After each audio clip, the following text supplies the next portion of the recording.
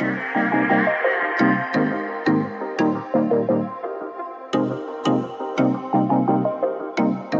this video, we'll be discussing the methods of colistin testing in accordance with the CLSI M100 document of 2022. The only recommended methods of colistin testing are the broth microdilution, broth disk elution test, and agar dilution test. Unapproved methods are, however, disk diffusion, e-test, or automated AST results. The first method that we'll be discussing is the broth disk elution test.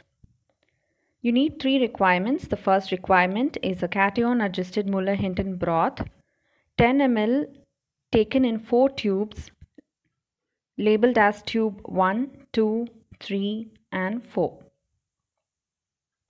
The next requirement for this test are colistin discs, 10 microgram colistin sulfate disc. You need 7 discs for testing one single isolate. The third requirement is a freshly prepared colony, taken 3 to 5 colonies which have been taken from non-selective agar, and you prepare the inoculum. This is how the inoculum is prepared.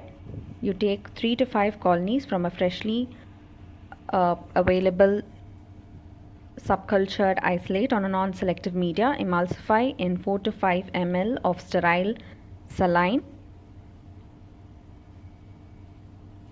shake well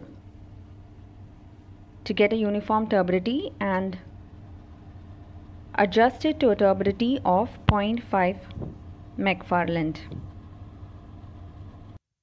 Let us start the procedure. For each isolate, you will require a set of 4 tubes of cation adjusted Muller-Hinton broth. Label the tubes as growth control, 1 microgram, 2 microgram and 4 microgram. So for each isolate, you require 4 tubes. Next, we set up the disc. The growth control should not contain any disc. The first tube, or the tube which is labeled as 1 microgram per ml, you should place one colistin disc in a sterile manner. Shake well. Add 2 discs of colistin sulfate into the tube which is labeled as 2 microgram per ml.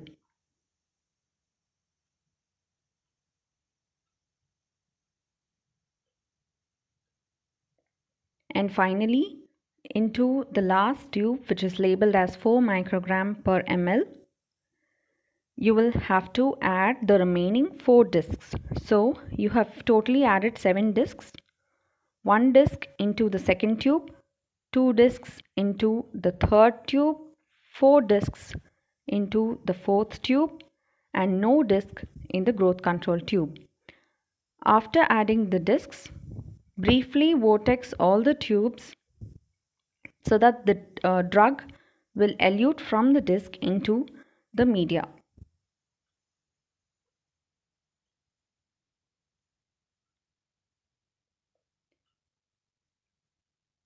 The last step in the procedure is addition of the inoculum.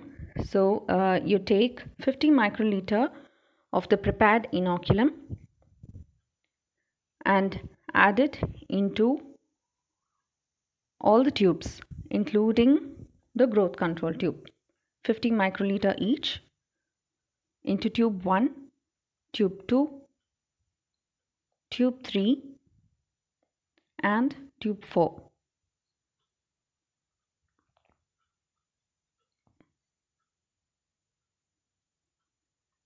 Make a subculture from the growth control tube to check for sterility and incubate it for 24 hours. After incubation, examine the growth control plate for purity of the isolate. Next, examine the growth control tubes and the other tubes to read for the minimum inhibitory concentration values. So this is isolate 1, where you see that the growth control is satisfactory. and there is no growth in all the other tubes, which means that the tube containing 1 microgram per ml of colistin has inhibited the isolate. The second isolate, we have a satisfactory growth control and there is no turbidity in the other tubes, which again means that the MIC of this isolate is less than or equal to 1, because in 1 microgram there is complete inhibition. This is the third isolate, where you see that there is growth in tube 2 and 3, whereas the fourth tube has completely inhibited the isolate. So your growth control is satisfactory. You have turbidity in 1 microgram and 2 microgram. There is no turbidity in 4 microgram. The MIC value is 4 microgram per ml. The isolate is resistant.